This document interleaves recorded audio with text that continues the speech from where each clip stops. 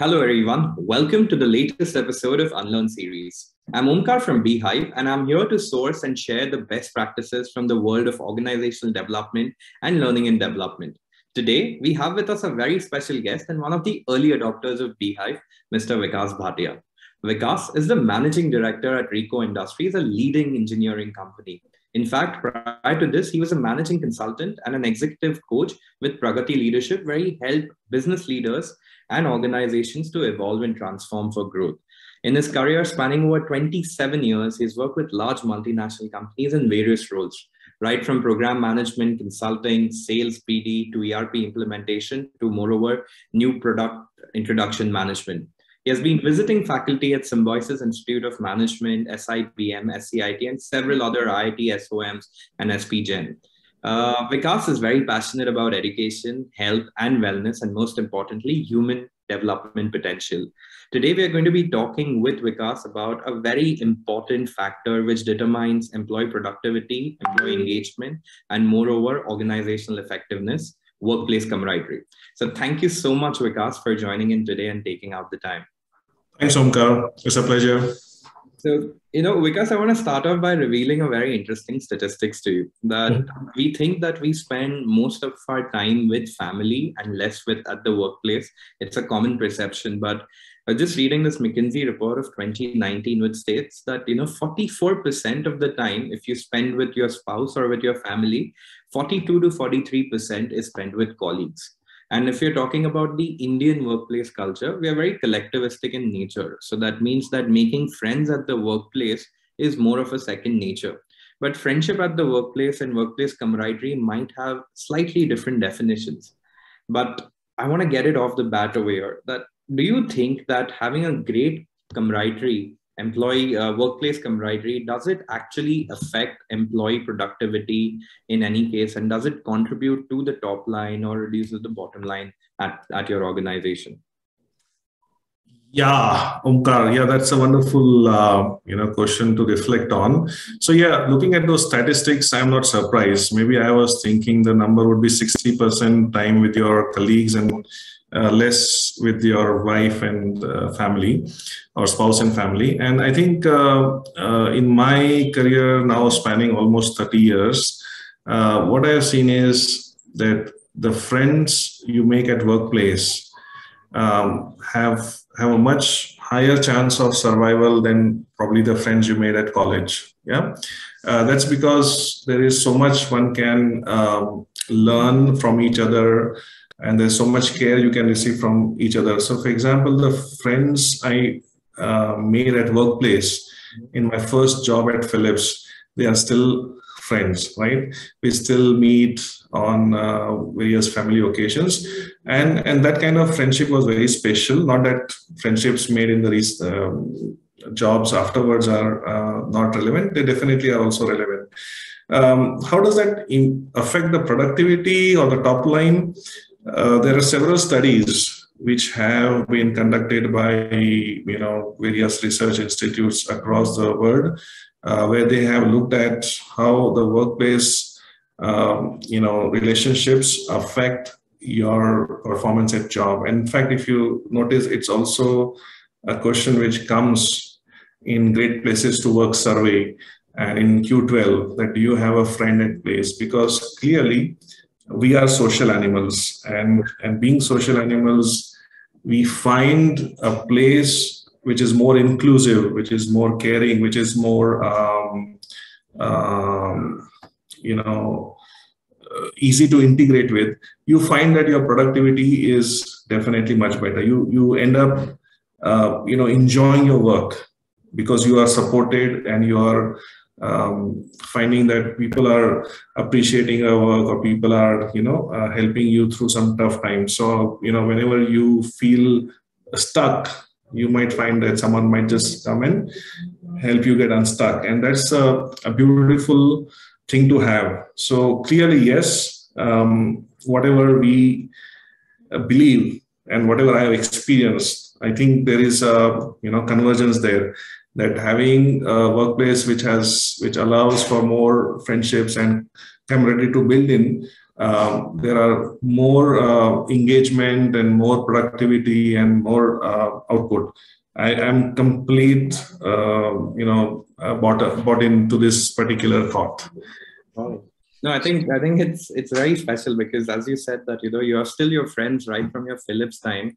I think it's a great time to also maybe exchange notes, reflect about how careers have evolved, as a lot of folks might turn into leaders as the career grows.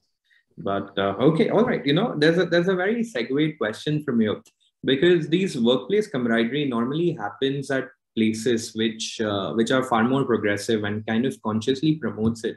Whereas, let's say in India itself, there are quite a lot of legacy organizations which are more or less a stagnant culture.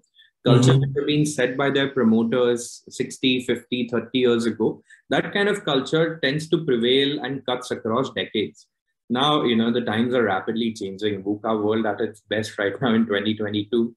How do you see these cultures actually becoming less stagnant and become more adaptive to the VUCA world in a pursuit of promoting workplace camaraderie? Yeah, I do not know whether workplace camaraderie is the only thing which is affecting them to respond to these challenges which the VUCA world is presenting. But definitely there is a whole lot of cultural change which is being affected by digital. So when I say digital, means everything which is happening. So whether it is the way we interact with our customers, the way we interact with each other, the way we are using tools like SAP or Microsoft Office. So clearly, the next gen, the people who have entered into the workforce in the last 5 to 10 years are definitely adapting to this much more better than those who entered the workforce, like people like me who are 30, 40 years into their career.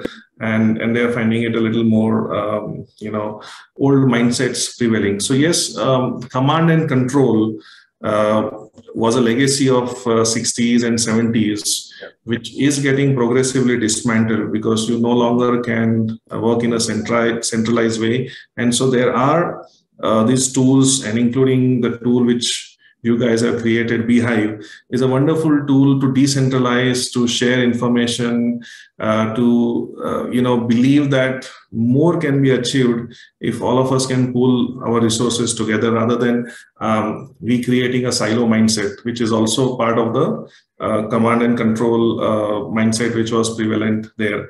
So even the legacy organizations are changing. Yeah, Rieco is itself, I would call as a legacy organization. But the very fact that we are adopting to this tools and mindsets and slowly working our way, I think I can also think and hope that other organizations also are emulating. And I have seen several, brick and mortar businesses also adopting these tools and trying to bring this cultural change in their organizations. So I'm pretty hopeful that the legacy will be soon out and we'll have a completely new culture coming. So, as this whole command and control culture is progressively getting dismantled, I want to understand from your perspective as a business leader that what are your efforts to promote workplace camaraderie, especially when being friends with boss is always considered great, but what is the boss doing in order to promote friendships within the organization? That's a good question, and of course, at the top, you also got to be focused on business, and at the same time, you'll still need to create a culture. So it's a very fine balance. So we at Rieco have been doing a mix of both. So while we stay extremely focused on business and the business results, we do believe that creating this workplace relationships and camaraderie is very important. So right from participating in surveys as to how people feel about working at Rieco, encouraging managers to create those bonds and create diverse teams, to encourage cross-functional teams to solve certain problems, to go out and enjoy certain social events and cultural events like Diwali and Christmas. So we have a lot of those kind of structured initiatives. And of course, then a large part of it depends on the employee himself or herself, how much of that they want to devote their time. But I see that networks do happen, whether we like it or not. So whether it is a department network, or whether it is a group of people who are from the same background or share some similar interests like trekking. So you do find those kind of bonds prevailing. And as a CEO or as a head of the organization, all we have to do is to let it happen, not come in the way. Yeah. And when that happens, and when they can see that, they can leverage, they can take help from each other for some of the challenges or problems they might be facing, whether it's a temporary or a long one. You see that, the organization is benefiting. But of course, there are many organizations who would set certain, boundaries. You can't talk to this department, or you can't talk to that person. So one thing is to be mindful that you are not actually creating silos, and you're not trying to, create a divide and rule culture. So integration happens when you actually encourage people to talk to each other and create some kind of interdisciplinary, actions. And at the same time, HR is also creating certain initiatives which gives people to interact in informal ways. And that's the kind of actions we have been taking at our organization. And so all these digital and non-digital tools do help. So for example, when we are under the restrictions and people were largely working from home, we were still celebrating certain events online. And there are ways to promote that kind of interaction among the people. Got it. I think there was one of the biggest surveys, like when we were talking about surveys, one of the biggest reasons why employees leave their jobs is because they have bad bosses. And one of the best reasons why employees actually stay back at the workplace is not because of their fantastic salary, but it's about because they have a few friends at the organization, which is very heartbreaking for them to leave. So, on that note, when we're talking about friendships and workplace camaraderie, there's the most important precedence towards promoting this kind of a workplace camaraderie is trust and a lot of mutual respect, right? So I like to be friends, or I like to have professional great relationships with people who I normally trust, and that kind of snowballs into camaraderie. So as a founding block of workplace camaraderie, how do you start establishing trust within the organization and a fair sense of mutual respect amongst employees, so that these trust and mutual respect can then gradually develop onto camaraderie and then gradually develop onto high productivity? Right. So trust itself is a very a complex emotion, and the way human beings trust each other can be modeled in several ways. But one of the things which I believe is that your trust largely depends on the credibility you bring to the table. So for example, if a colleague A has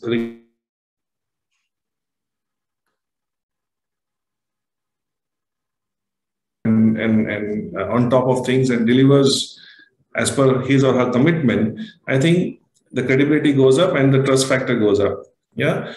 Similarly, mutual respect. So in fact, we recently started a series for all our employees, and that was a small training capsule called Being a Professional.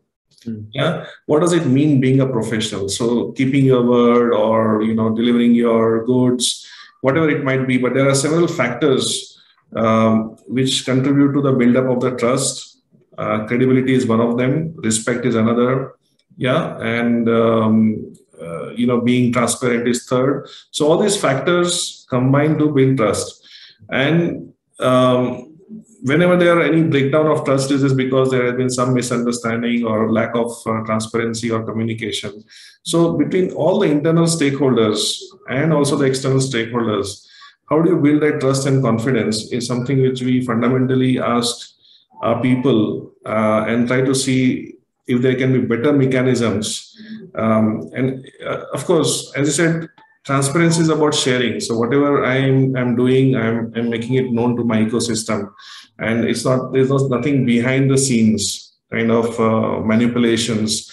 So being absolutely transparent, absolutely honest, being caring for your team member, respecting for your team member, and at the same time delivering what you have committed. So being a professional. So those kind of qualities are very important in the build-up of trust between individuals or build-up of trust between various functions within the organization. So for example, when will a finance team trust the sales team? Or when will the sales team deliver the delivery team or the project team? Is when they hold their word true. Yeah. Now, of course, we all have our own challenges and misunderstandings, and sometimes we may end up making some mistakes. But being open to it and owning it up again builds your credibility. Now, that's not easy all the time. It's not something which you can expect every single individual to do. But if you want the culture to be having more mutual trust, we need to have people who actually demonstrate or practice these values consistently. And the more they do it, the more trust built up and more friendships at work will happen and more productivity will happen. Got it. I think that sums up everything so well. That whole linkage of the trust chain, if I would like to say. Yes. The marketing guy, the sales guys trusting the marketing guys trusting the content guys, the delivery guys trusting the sales guys, and everybody finally trusting each other. Right. So I think this has been extremely insightful. This has been very helpful. Your best practices to develop workplace camaraderie at the workplace. So thank you so much for taking out the time and sharing your wisdom with everybody. And I'm truly indebted to you for experimenting new age technologies and promoting young entrepreneurship. So thank you once again for your time and all the support you've given us. Thanks, Omkar. It's a pleasure. Yeah. Thank you.